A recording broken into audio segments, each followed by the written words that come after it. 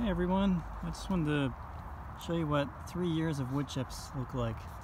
This is my raised wood chip bed area, and for roughly 2.5 or maybe 3 seasons now, I've been just piling on like a foot of wood chips about every fall, and kind of redoing it a little bit in the spring. Check out what the soil looks like. There's this like top layer here of duff wood chips that are breaking down, and then when you get down here a little bit lower, I mean, look at that.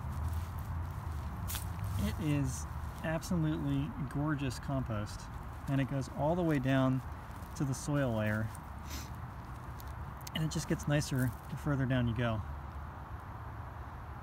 Now, I've seen a bunch of demonstrations on YouTube about what it looks like when you've done wood chips for a bunch of years, and they're absolutely true.